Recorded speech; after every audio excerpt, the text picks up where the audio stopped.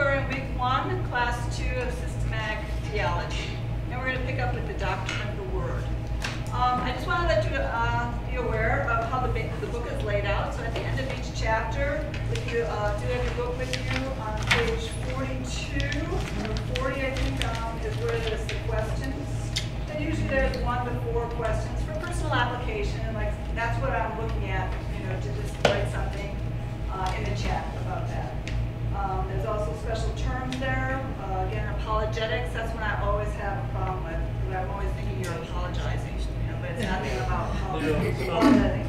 It's the disciplined study of the word to be able to defend from or convert non-believers. So it's just about, knowing what you're about. There's also some scripture.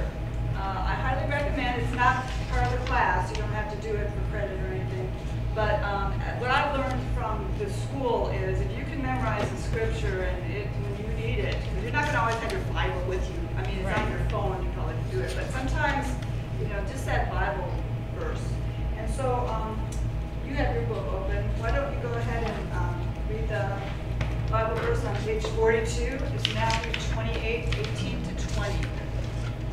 And Jesus came and said to them, all authority in heaven and on earth has been given to me. Go therefore and make disciples of all nations, baptizing them in the name of the Father and of the Son and of the Holy Spirit, teaching them to observe all that I have commanded you. And lo, I am always with you to the close of the age.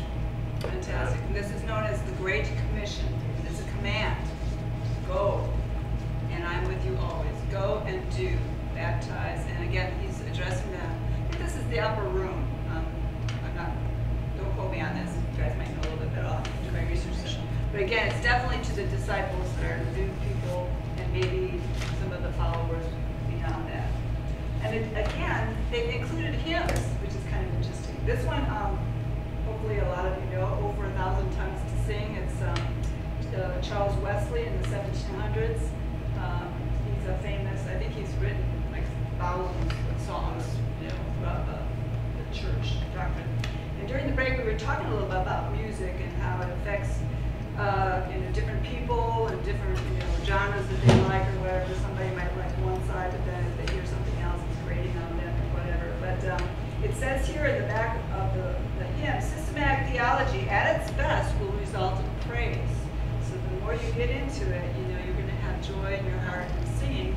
And it even says it's a challenge to modern songwriters. So as you're going through and saying too how jazz affects you and you're seeing colors and all that. It's really a voice of the soul. So read through these hymns because they're messages of God too, and it was what they were doing in the church back then because a lot of people didn't read, so they were memorizing the songs. And Martin Luther, when he had the Reformation, he was very prolific at getting music written, and he had the words because he was trying to get the people to learn the Bible, and they only knew like the tavern songs. So a lot of the songs, like we were talking about, we only have what do you call it, metal church or something like that. Metal church. But you go with whatever they know, and then you bring in, and then they're going to be whistling a happy tune, and doing, Ein, zwei, so. All right. Eins, zwei, drei, 4, 5, 6, 7, 8, 10. Okay. Yeah. Sprechen Sie Deutsch? Sprechen Sie Deutsch, ja? Yeah, I think so. Ja, sehr gut. Ein bisschen, ja? Okay. We're not talking in tongues, no, that's true. Yeah, we really jumped in here. So. Okay, I've got to remember we got the online folks too. All right, so let's move into the doctrine of the word. And we'll go from there. So like I said, if you can memorize it, even if you don't know word for word, just remember the Great Commission is go, baptize, and take the word to the world. And that means all the world, the Gentiles as well. Because it wasn't just for the Jews. They were supposed to be the examples, and they're supposed to go to the whole world. All right. Okay, next. Okay, the Word of God. What are the different forms of the Word of God? The Word of God, with big W, is as a person, Jesus Christ. Sometimes the Bible refers to the Son of God as the Word of God in Revelation 19:13. These are just, I have them written here and I just put them on the page there for you. But John sees the risen Lord in heaven and says, the name by which he is called is the Word of God. John 1:1, of course, in the beginning was the Word, and the Word was with God, and the Word was God. I had heard that all growing up, but I didn't know it was Jesus. And the Holy Spirit was there too, all three of them. Trinity is a doctrine that we'll talk about later too. And John 1:14, and the Word became flesh and dwelt among us, full of grace and truth. We have beheld his glory, glory as of the Son from the Father. Also, God's decrees. Sometimes God's words take the form of powerful decrees that cause events to happen or even cause things into being, such as in Genesis. And God said, let there be light, and there was light. Or the Psalms 33:6, by the word of the Lord the heavens were made, and all their host by the breath of his mouth. The host are the angels. God's word of personal address. Sometimes God communicates with people on earth by speaking directly to them. It was clear to the hearers that these were the actual words of God, as I had shared on my personal testimony off the recording. They were hearing God's very voice, and they were hearing words that had absolute divine authority and that they were absolutely trustworthy.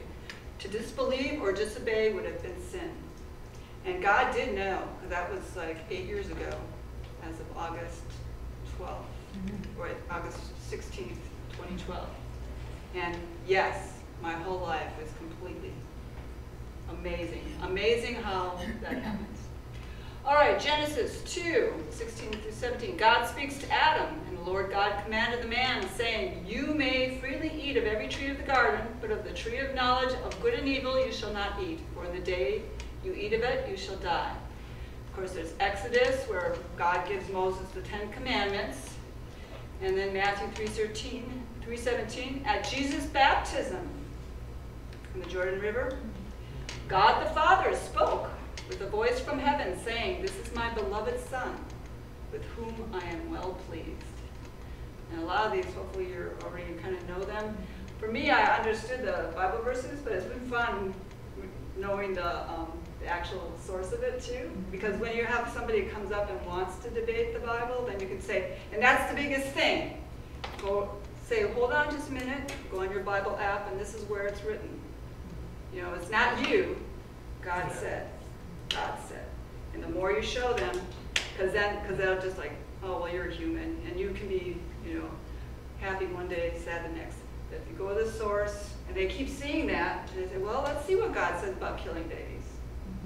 Or, you know, having floods and blah, blah, blah. All right, so God's word as speech through human lips. Frequently in Scripture, God raises up prophets through whom he speaks. God's words lost no authority. Jeremiah 1:9, then the Lord put forth his hand and touched my mouth. And the Lord said to me, behold, I have put my words in your mouth. And now, with you having the Holy Spirit with you, like tonight, I had some quiet time, and I said, this is you, God. You know, you have to do it. I have no idea where this is going. I mean, I have an outline, but whatever's coming out is of God. And this was probably done, you know, this was done like a year ago, because I was supposed to teach this in February. So God was speaking way back then, knowing that we would be here today. And I've even had experiences where I have gotten up in front of people to speak, and I've prayed about God, you know, let me be your vessel to say whatever they need to hear, and vice versa. And people will come up to me afterwards and say, oh, thank you for that message, that was so great, this point here. It's just like, I don't think I said that. You know? That is probably the 10th time I've heard somebody say that this week. Different speakers talking about the exact same thing. The 10th time this week, yeah. Yeah, so it's, see, there's something going through, and what is in your heart and what you're ready to hear. And it's like, okay, that's God. I call those GM, God moments. All right, and then we've got God's words, of course, in written form, the Bible. And Exodus 31:18, the 10 Commandments on 2 tablets of stone, written with the finger of God. And that's kind of poetic, you know, there, but we all know where that's coming from. Moses wrote this law, gave it to the priests, the sons of Levi. Again in Deuteronomy, take this book of the law and put it by the side of the Ark of the Covenant of the Lord your God, that it may be therefore a witness against you, to be read every 7 years. John 14:26, Jesus promises his disciples that the Holy Spirit would bring to their remembrance the words that were spoken while they were learning those 3 years. We were just talking about that at the other one. And then, of course, 1 Corinthians, Paul, I love him. Paul can say that the very words he writes to the Corinthians are a command of the Lord. And he wrote a lot of words. He wrote like 14 of the New Testament books, I believe. You guys Yeah. double fact check. So the focus of our study, let me know if I'm supposed to, okay. Yeah. God's Word in written form. That's what we're going to work on. We're going to work on the Bible. And it's available for study, for public inspection, for repeated examination, and as a basis for mutual discussion. He wants us to talk. He wants us to question. He wants us to come fully understanding who he is. Because then you're just amazed, you know, you break down sometimes at all the love that he's given to us, to me. Psalms 112, the man is blessed who meditates on God's law day and night. Joshua 1:8, this book of the law shall not depart out of your mouth, but you shall meditate it on it day and night, that you may be careful to do all that is written in it, for then you shall make your way prosperous and you shall have good success. And then we'll go into the New Testament, 2 Timothy 3:16, who was one of the youngest church pastors. Paul sent him on his way to set up a church. And it is the Word of God in the form of written scripture that is God-breathed and useful for teaching, rebuking, correcting, and training in righteousness. And again, God disciplines us, and we have this negative connotation of discipline because when we were raised maybe by a parent that wasn't, you know, loving with the discipline, so to speak, you know, and they do the best they can because they're human too. They did the best with what they had at the time. But God's discipline isn't like that.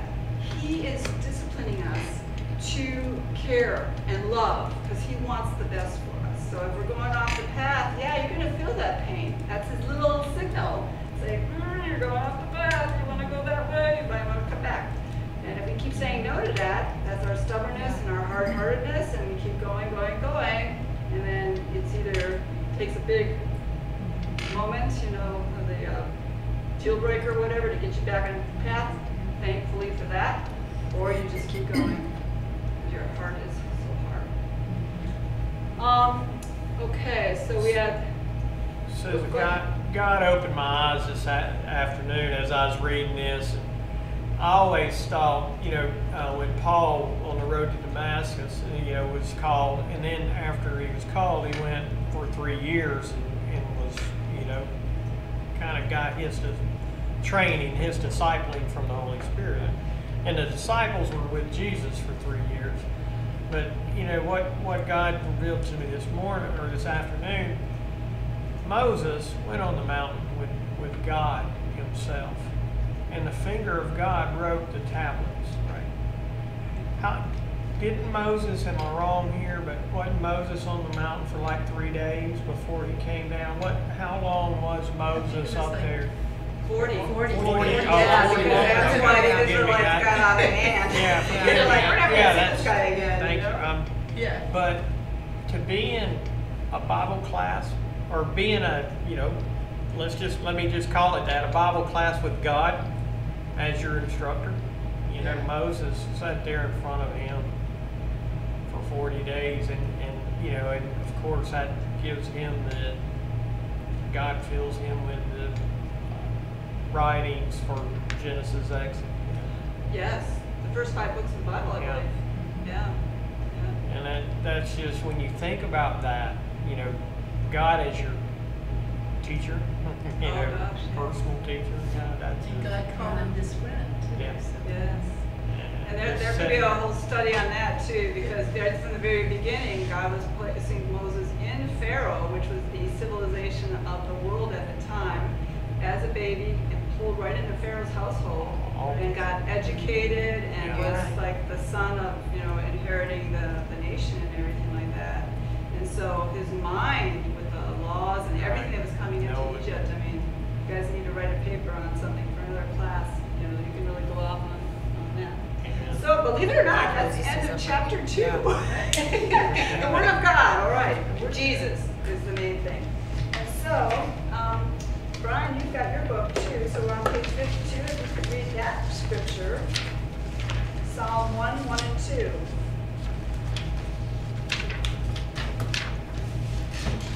I think, no, there it is. Blessed is the man who walks not in the counsel of the wicked, nor stands in the ways of the sinners, nor sits in the seats of the scoffers. But his delight is in the law of the Lord, and on his law he meditates day and night. Very good. And I guess the Jewish people would even have like a box or something on the top of their forehead that had scripture. Do you know what they're called? We learned about them like 3 times last month. Oh, It starts with a P. oh, okay. But it was like they actually had the word with them. And so it was right there, so that, you can't get past that it's there, and they probably had it memorized, so. And they even had maybe things in their robes too, sewn in, so they actually kept it with them. And then the hymn for this one is Break Thou the Bread of Life. That's another one. And to remember here, bread of life, it's not the physical bread, but the spiritual bread, nourishing our souls. So give us this day our daily bread. It's for the physical, but it's also for the soul and the spirit. And that's the Word, the Bible. Right. Yeah. And That is word. Man can't live on bread alone. yes, and then there's Christ is the living Word. Uh-huh. So Right. yeah, that's why when you have your communion or your the Eucharist, whatever, it's like break the bread in remembrance of me, Right. and then also drink the Blood of my wine. Lord. Right. So, all right, chapter 3. Was there a question? Phylacteries, yes, there it is. What did it called? Phylactery. Oh my gosh, no wonder. Yeah, I knew I couldn't Yep. say it. I just said it started with P. Yeah. All right, it's Hebrew, right? Hebrew. All right, so chapter 3. So now we're in the canon of scriptures. So, who can give me a definition of what canon means? Are you familiar with that terminology? I'm sure you've heard of it. Yep. They had them on ships. Yes, big boom. Yes. Sheree, what do you think a canon is? The fundamental belief system. Yes, the standard. Yeah. And I believe it's actually like a Greek word for standard. And that was a measuring, it was like a reed, it was called a canon for measuring, a certain, that was like, like we have the atomic clock for timing, and there's certain things like in France where they have this is the foot or whatever, Yeah. the meter and anything like that. So that's really all it is canon. And what they've gone through is they went through all the Bible and made sure, because writings came from all over the place. It wasn't organized. The Bible wasn't there with Paul and it's like, here it is. They really only had the Torah and, which were the first 5 books of the Bible, and then some of the laws of the Jewish nation and everything like that was all in there. So here we're asking what belongs in the Bible and what does not belong, all right? The canon of Scripture is the list of all the books that belong in the Bible, and who knows how many books there are in the Bible? 66. Very good. How many are in the New Testament and how many are in the Old Testament? New Testament. 39 old and 20. 27. I gotta do the math. 39 plus what? 66? Yeah, 66. 27. 27. Yeah. Yes. Hint, hint, hint. Okay. Okay. Remember that. Final exam. Okay. So see, it's not going to be that difficult. I'm not asking you hard questions. We don't have to recite But all the 66 people out on the things. street, if you don't know that, basic one, and this is your age group, come on. It's like, no, I don't know. It is what it is. All right. So the canon of Scripture is the list of all the books that belong in the Bible. So how did we get there? Well, Deuteronomy, Moses to the people of Israel in reference to God's law, for it is no trifle for you, but it is your life. So it's very important to know what's the right books. Moses also warned in Deuteronomy, he warned the Israelites, you shall not add to the word which I command you, nor take from it. And the Old Testament canon, the prophets, in Greek, canon, here we go, means rule or measuring stick. A reed used as an ancient standard of measure. So the Old Testament canon obviously are the 10 Commandments, the Pentateuch, which this is a fancy name. Penta is 5, and then I guess Tuch must be books or written something. But Moses wrote the first 5 books of the Bible, and they are Genesis, Exodus, Deuteronomy, Leviticus, Numbers, and Deuteronomy. So Genesis is obviously the creation of the world and everything like that, and it has the flood in it, and, Right. and you know, Cain and Abel and all that sort of thing. Right. And then we go Genesis, Exodus, obviously, Coming on you know, in. and Abraham's in Genesis, and Lot and all that, Sodom and Gomorrah, and then Joseph is the one that gets down to Egypt, Right. and then Abraham comes to Egypt. So then they all go to Egypt because it's the famine.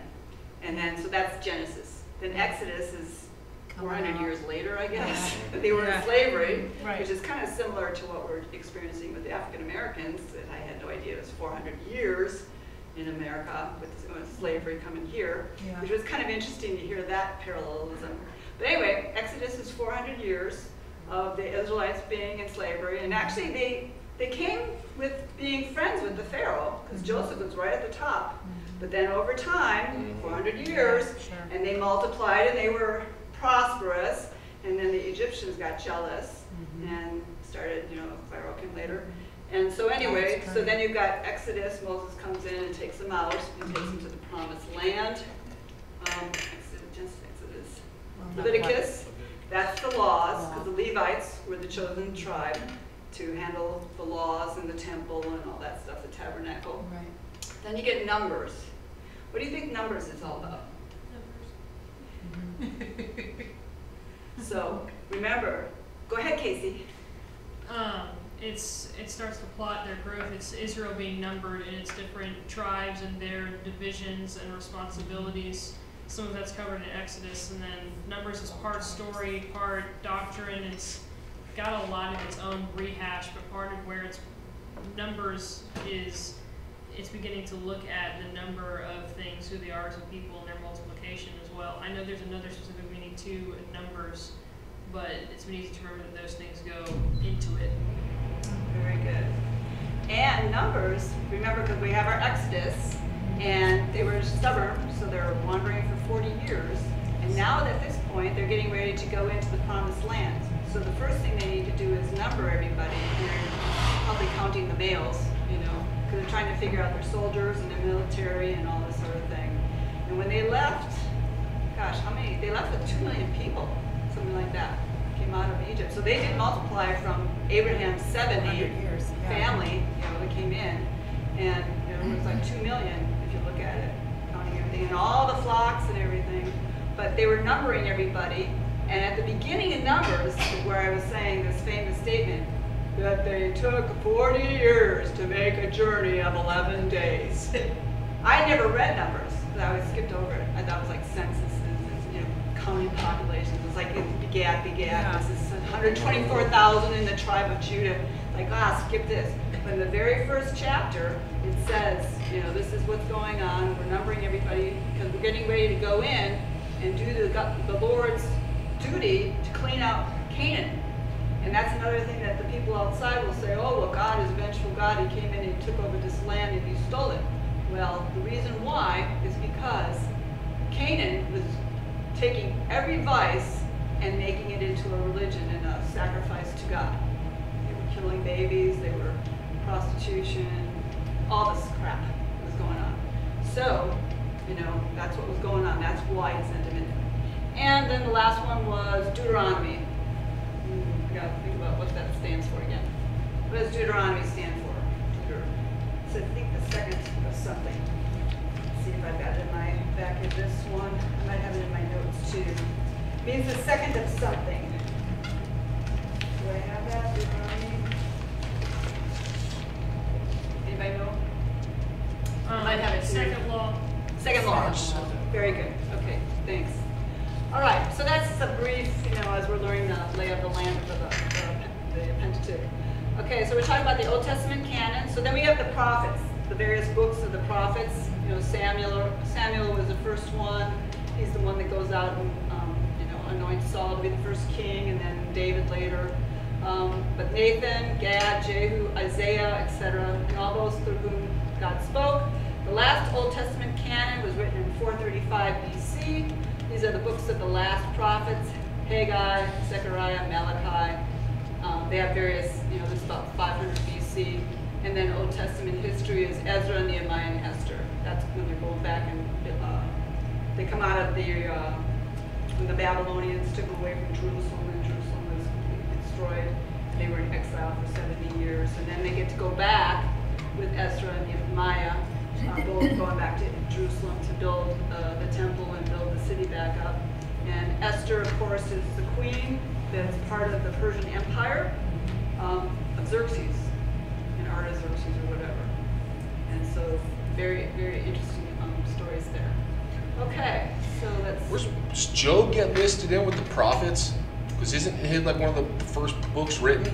Yes, Job is the oldest. The oldest. The oldest, So right, where does that fit into that? Pentateuch? Job's in poetry. Job's it's in Poetry. Well, I had etc. Yeah, maybe it's poetry. Job's part of poetry. Yeah, so there's Poetry, like prophets and poetry. Psalms, Pentateuch is the first Proverbs, So Ecclesiastes. when you have what they called, so when it came down to breakdown, where you had the law and the prophets was broken up into writings and prophets, like they had subdivisions. So whenever you read the New Testament and Jesus, or people say the law and the prophets, they're talking about the entire Old Testament. Because the law is the first 5, and then the prophets, essentially all those things are written or inspired by or dealt with the prophets. Because that can be broken into its own 2 subgroups of actual prophecies and the writings. And the writings is broken into history and poetry. So they all follow. Good point. Yeah, this history is the Chronicles 1 and 2, and then like you say, the poetry is like Psalms. Yeah, there's 12 books that are Right. considered history. Yeah. Most of which are written Proverbs. by prophetic or officials, prophetic figures. Typically, the prophets are coming in saying, you messed up again, but this is the way back to the Lord if you want to go Right. here, and if you don't, well, this Right. is what's going to happen to you. Because he always gives them warnings. And that would be interesting to also trace, like, how many times up and down Israel goes. I don't know. I've never done it. You've got to track because there's so many times you just lose track of. Several. But they're supposed to be forgiven 7 times 70, right? 490 times or whatever. So, all right. Okay, so so now we're into another name that I always have a problem with, the books of the Apocrypha. You guys heard about that? Yep. Okay. It means things that are hidden. And another one is they're human breathed, not God breathed or God inspired. So this is the group of books, believe it or not, and I didn't realize there were other Bibles out there. Because there's, the Bible, and then there's like the Catholic Bible, and there's extra books in there like the Maccabees and That's right. Susanna and Yep. all that. Those are kind of called the Apocrypha, because the ones that are in the Bible are the ones that are doctrine related. Right. And one of the Part of the things. canon. Say again? Right, part of the canon. Yeah, Yeah. yeah. And so, Don't Roman Catholics have their own canon though? No. What they consider canon to themselves is canon plus extra. yeah, So to them, they believe we believe these are real and inspired, divinely inspired too. And same with the Catholic Church, they have additional books that they also believe are, so their Bible has extra books. right. 72, I believe. Yeah. Yeah. So here it says so the books of the Apocrypha, like I said, was things that are hidden. And am I on the right page? Yeah, okay. So it includes Jewish history after 435, because really the Old Testament stops at 435 BC, plus the books in the Roman Catholic Bible. So it's a little bit of both. Josephus, he was like a historian back then, considered the Apocrypha not worthy because of the failure of the exact succession of the prophets. So, they had their little checklist on what they needed to do when they went to these different councils. We'll get into that shortly here. Jesus and New Testament authors quote various parts of the Old Testament as divinely authoritative over 295 times. But not once do Jesus or the New Testament authors cite the Apocrypha or any other writings as having divine authority. So again, remember when we're doing doctrine, you're going to find it say, okay, like right now, you know, we're finding things amazingly, you know, how we can get into caves and finding Dead Sea Scrolls and who knows, whatever, you know, pieces of writings in the trash pile of civilizations long ago that are quotes out of Isaiah and stuff like that. But if they would find like a new book, like I think maybe they found something that they think Peter wrote, I'm not sure, don't quote me on that. But this would be what, you know, the modern day Bible scholars would come together and then they would put it through the test and say, where else in the Bible is this? And if there is substantiation and the theme and all that, you know, passes muster, so to speak, then they might bring it in to, like somebody was saying, could there be more? But God in the Bible said there will be nothing added or taken away. Right. It's already there. And actually, that is at the end of Revelation 2. If you look at that. Anybody who adds to it or takes away is like cursed. I mean, that's pretty powerful, you know. So, and that's written by John. That's a revelation given to John, and he was the beloved disciple of Jesus, so the closest, and he lived the longest. He was the one that was exiled on Patmos. Patmos. And so he had all this time to write this stuff, because he wrote a lot of books too. You know, John 1 through 3, and John itself, and Revelation. Yeah. Okay, so then we're into the Roman Catholic Church part of it. Say again? Yeah, I'm saying like 90 in exile. You know, I don't remember his. I was just trying to figure out how old he was when he was sitting out there. Yeah, I'm not sure. Yeah, so. old. Yeah.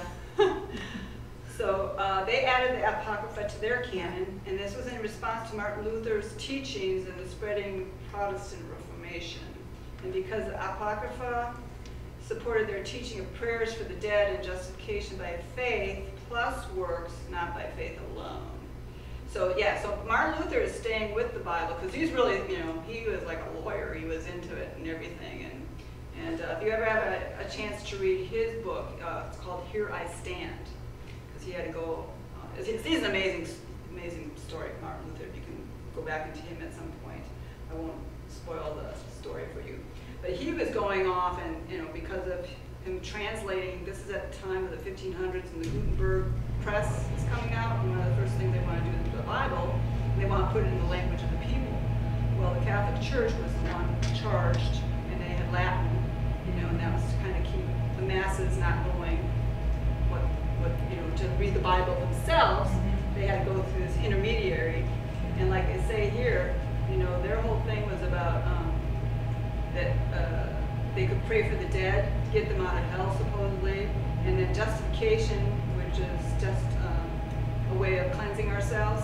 It was by faith, which is what we believe in, but also by works. And you cannot earn your way into heaven. By works. You know, it's by grace. Right. And that was the secret passage that Martin Luther came across when he was translating the Bible from Latin into German. And then all of a sudden he had this inspiration and said, oh my gosh, and all the stuff that the Catholic Church was doing at the time with indulgences, you know, where you had to pay. And they were raising money to build St. Peter's Basilica in Rome, you know, that's what they were trying to do. But yeah, so they were going down the wrong path. That was the big thing, and that's where the break of the Reformation Church comes. A little bit of background on history there. It's extra, but we won't charge you for that. All right, so, okay, so here's who Josephus is. He was born 37 AD. He's the greatest Jewish historian of the first century, considered the Apocrypha not worthy because of the failure of the exact succession of the prophets. We talked about that. Rabbinic Jewish literature, the Talmud, that comes after the latter prophets, Haggai, Zechariah, and Malachi, who died. The Holy Spirit departed from Israel, but they still availed themselves of the Bath Kol, which is voice from heaven. That must be Hebrew. So that's the Talmud. That's where they're adding more prophets after the Old Testament. Then there's the Qumran community, which was a Jewish sect left behind the Dead Sea Scrolls that we mentioned. They also awaited a prophet. And then the New Testament, there's no dispute between Jesus and the Jews over the extent of the Old Testament canon. And this is where they were saying about the quotes. Jerome's Latin Vulgate translation of the Bible was completed in 404 AD. It supported inclusion as they were not books of the canon, but merely books of the church. We're still talking about the Apocrypha, that were helpful and useful for believers. And then there's Melito, Bishop of Sardis, AD 170. He's the earliest Christian list of the Old Testament books.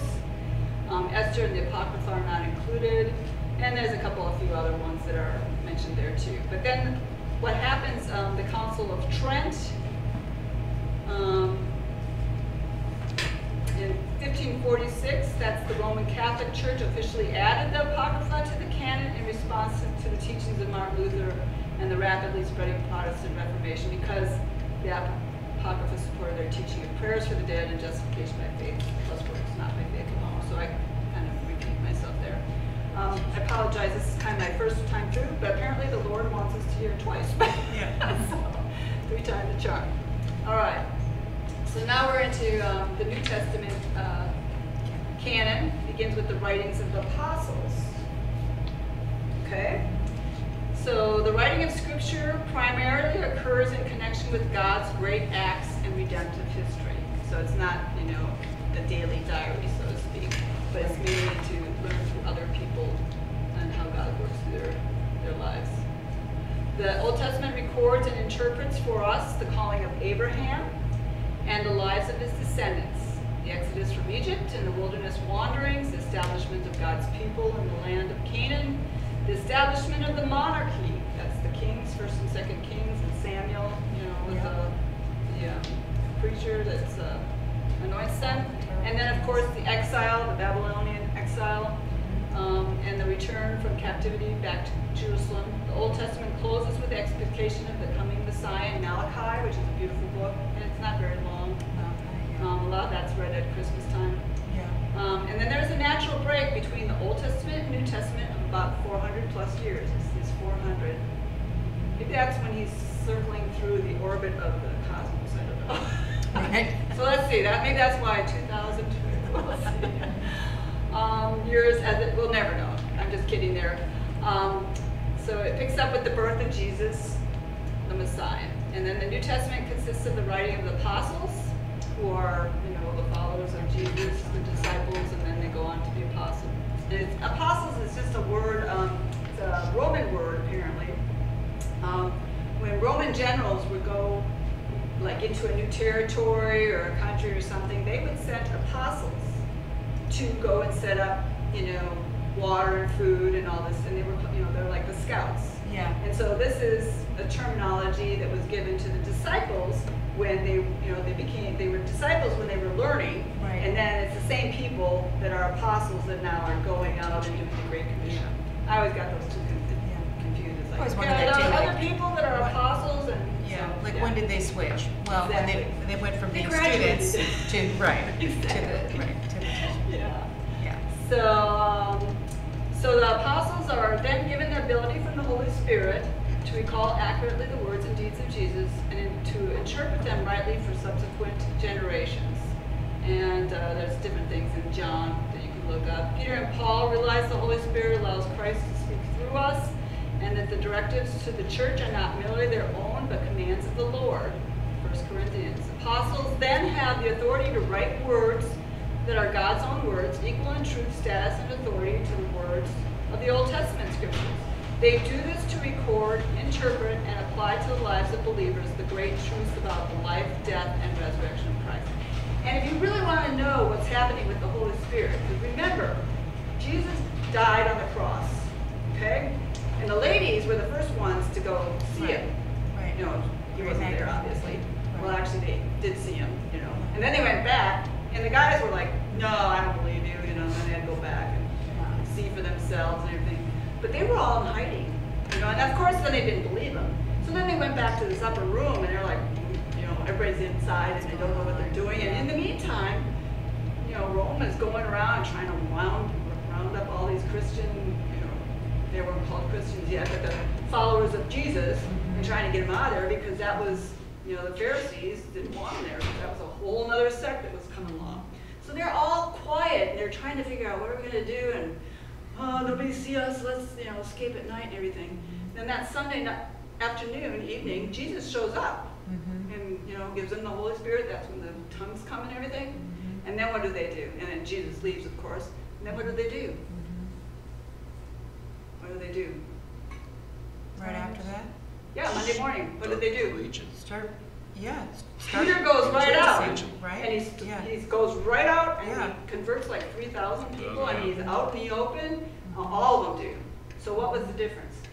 Holy Holy Spirit. Spirit. Yeah. And they saw it. Same with Paul, who really didn't see, the resurrection. He saw Jesus on the road as a vision or whatever. Yeah. But Jesus gave him that view because there's no way that Paul would have continued on with all of his stonings, which meant he died, came back. When you get stoned, they left him for dead. Right. And his shipwreck 4 times. Right. 10,000 miles on sandals. And he was beat up on the bottom of his feet. And he kept walking. And then he went all the way to Nero because he was supposed to go and see the kings. We're doing Paul. Oh, I answered that question on Sunday. I'm like, go to Rome. And then he didn't even say it. I was like, what? And he didn't care. He knew where he was supposed to do. He knew the timing and all that. Holy Spirit. All right. So do not be afraid because the Lord is with you. All right. We should not expect anything to be added to the canon. Revelation, here we go, 22, 18, 19. John writes the last statement in the last book of the Bible. I warn everyone who hears the words of the prophecy of this book.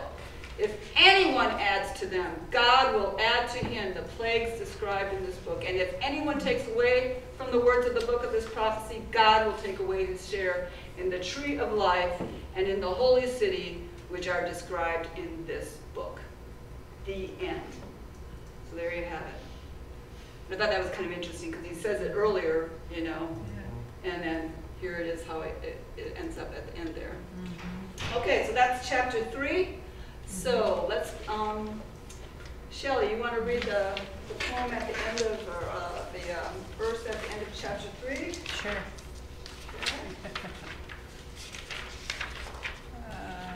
What about him? Let's see. Hebrews 1 and 2? Is that what you're talking about? Yep, there we go. In the many and various ways God spoke of old to our fathers by the prophets, but in these last days he has spoken to us by a Son, whom he appointed the heir of all things, through whom also he created the world. Yeah. Pretty cool. Yeah.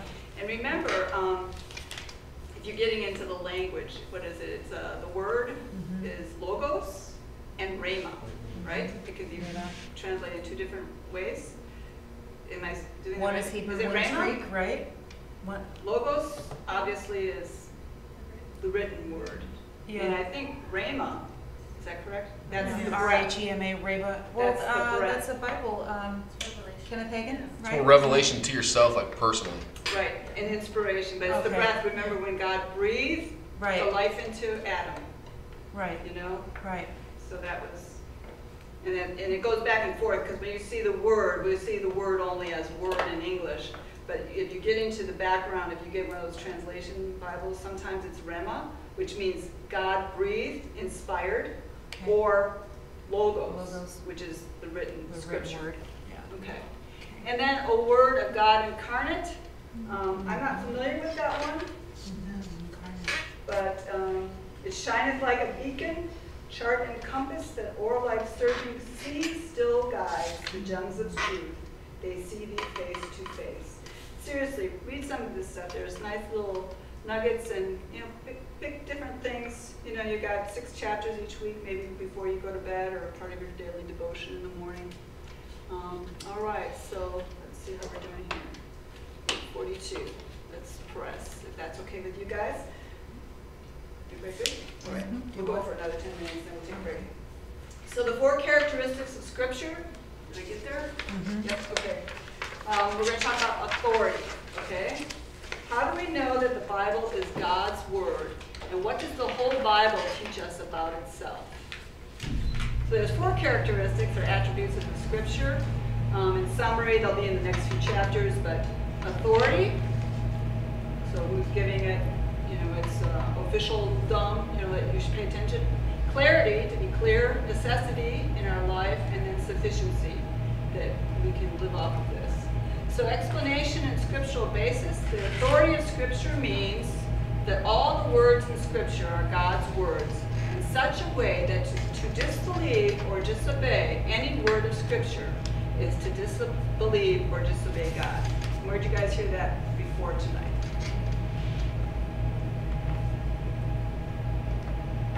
Read it one more time. The authority of Scripture means that all the words in Scripture are God's words. So what does that sound like? It's a basis of assumption.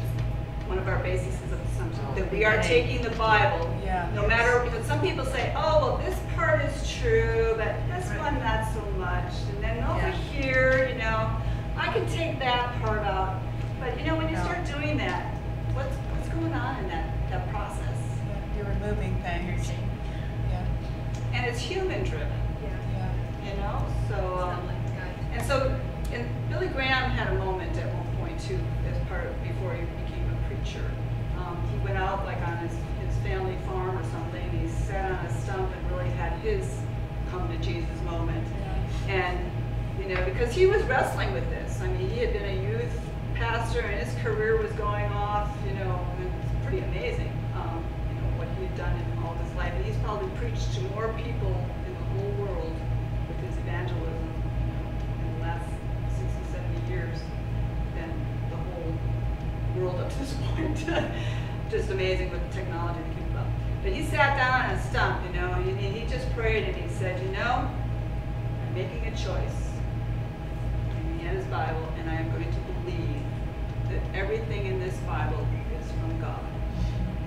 And after that, he was done, because he was wrestling with it back and forth. Yeah. But when he made that choice, Right. you know, and it's even like when we first make that choice to believe in Jesus really as our Savior, not just because it was spoon-fed to us from, you know, Sunday school, and I want to be with my family, and I want to do all the traditional stuff, but when you really make that personal choice to really believe, I mean, when you really have, really what happened, what God did, he came down as a human. God came down as a human so that we could connect with God, because we couldn't do the covenant with God. God made all these covenants, but the problem was God, who could never be wrong, was making a covenant with people who could be. And that was, I think, in Bob Nunn's class, when the covenants, if you guys took that class, that was a light bulb that came on. It's like, wow, God's really smart. He went and made a covenant pretty much with himself. Now with himself. So, like, hey, what did I think of that? And there's a half a human in there too. But because it's between God and Jesus, it's for eternity. And, you know, it's just amazing. And so when you get to that point, it's just like, oh. All right, so back on track here. So all the words in Scripture are God's words. So, and that's our assumption going in with this class.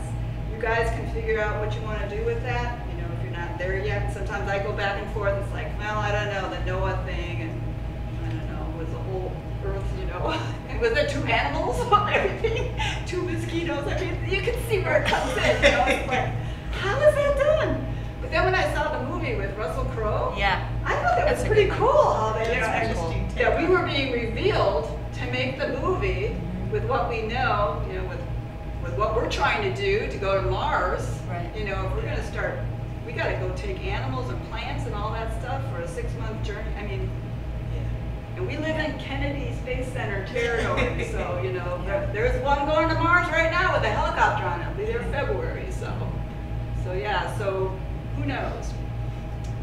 Only God knows. All right. So all the words in Scripture are God's words. Peter says that no Scripture came from man, but that men, moved by the Holy Spirit, spoke from God.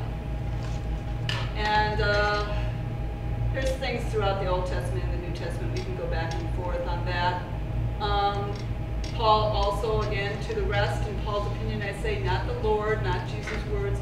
This is an amazingly strong affirmation of Paul's own authority. If he did not have any words of Jesus to apply to a situation, he would simply use his own words, for his own words had just as much authority as the words of Jesus. Okay? Again, remember that. Each one of us, now that we have accepted Jesus and have the Holy Spirit in us, what are we? We are all, what Brian said he does. You want to be a pastor, or you are you're pastoring. But we are all pastors and priests, male, female, even children, because, you know, God speaks to us all. Once we have the Holy Spirit, we're all priests of God. What's that class we took? And he said we were little priests. That was Chris's Chris's class. class, yeah. Yeah. And that was the thing too. Yeah, we grow up and it's like, oh, the pastor, he's the one or she's the one that I need to go through for God. And that's the whole thing about Jesus. He tore the curtain down from top to bottom, which meant God brought it down, not from bottom to top. God took that curtain down from top to bottom, and that thing was huge. I think it's 70 feet tall. Can you imagine? A foot thick, made out of leather. Yeah. Yeah. You have was it like 70 feet Yeah, tall? Pastor Dan was talking about it on Morning Breath. Ah. But it was a foot thick that was made out of animal hides. Yeah. Like, The weight of that. how do you carry that around? Yeah, amazing. That's why you get deeper and deeper, and how things are. I mean, you get into the details. You would think, oh, it's from the bottom, but no, it's from the top. Top down. And then the symbology of that. That they could go into the inner sanctum now. There was nothing there. So we are actually purified so we can go into God. And that's another thing. Why was Adam and Eve thrown out of the Garden of Eden? Sin. And what does that mean, sin? What does sin mean to you? Separation They- of God. Disobedient. Yeah, that's right. Went against his word, which was, don't he? Yeah. And sin also means like missing the mark. You know, so that's kind of the basic thing. They're missing the mark. They're no longer perfect. Right. And God can't have anything imperfect in his presence. It would destroy that. So it's interesting to me, he wasn't punishing them, you know, to get them out of the garden. He was protecting them. Because of his holiness, they would have been like burnt to a crisp because he's just so pure. And they were no longer pure. They couldn't walk with him anymore. And also, you know, because at this point they had sinned, and if they got the tree of life or whatever, then they would be able to continue their sin without, you know, Eternally. dying. Yeah. Yeah, eternally. And it was interesting too, because that was in Bob Nunn's thing, because at that point, you know, they didn't realize they were naked, you know, Right. with God. Now they were naked. And so what did God do? He clothed them. And what did he clothe them with? With Kill an animal. And who were these animals? Well, he had made them. His And Adam named them. They're probably his friends. Exactly.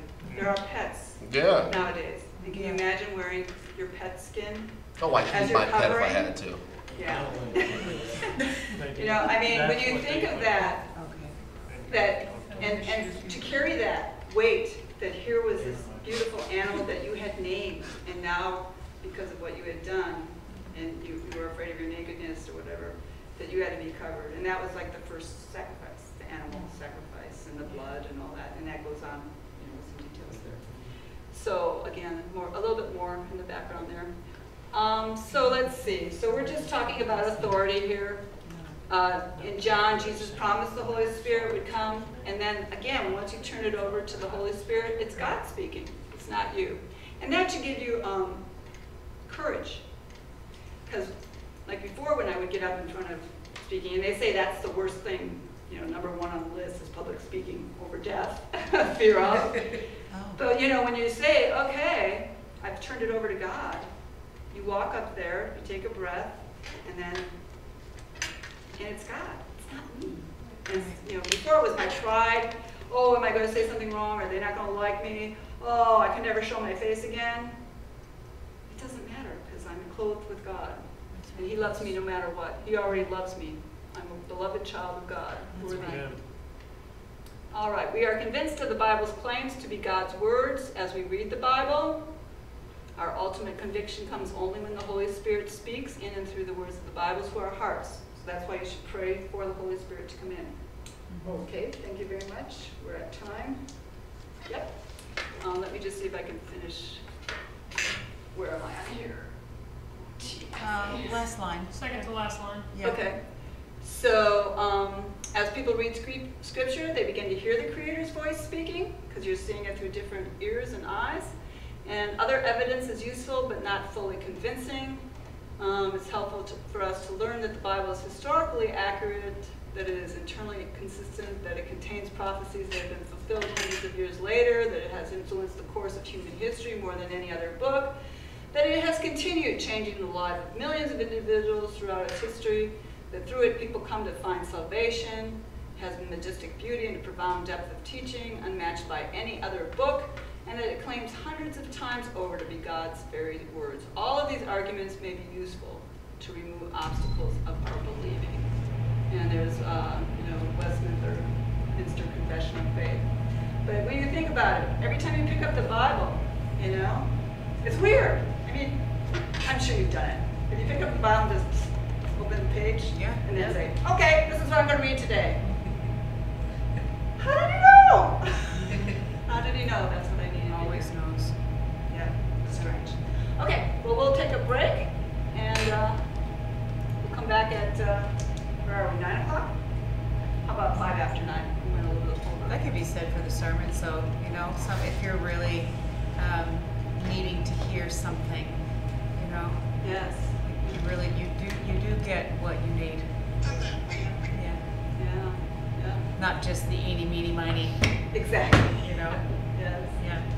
I think part of that's just because God will pull out what you need. Like, Yeah. it could be a totally different subject, but God's Yep. like, yeah, that's that tiny little word for you. Yeah, And that's why it's absolutely. powerful. Yep, Be still and know that He is God. that's right. Oh, yes, that's one of my favorites. Yeah. Alrighty. And what you'll find out as you're reading through these books, because this really does, a lot of it will be the same, but sometimes you have to hear This is it mandatory 2 for or your 3 times. bachelor's, Huh? right? This class Yeah. is mandatory for your bachelor's? Yes. You took it already, because you got your bachelor's. This is brand Congratulations. new. This is updated. We didn't have the requirements before. We had core and some others, but the specific bachelor's track has been officially Oh. cemented as of this year. Because I'm like, you already graduated, what are you doing sitting in your That's why as part of their masters, any of those officials that they didn't get to have prior, they're taking while during their master. Oh. To make sure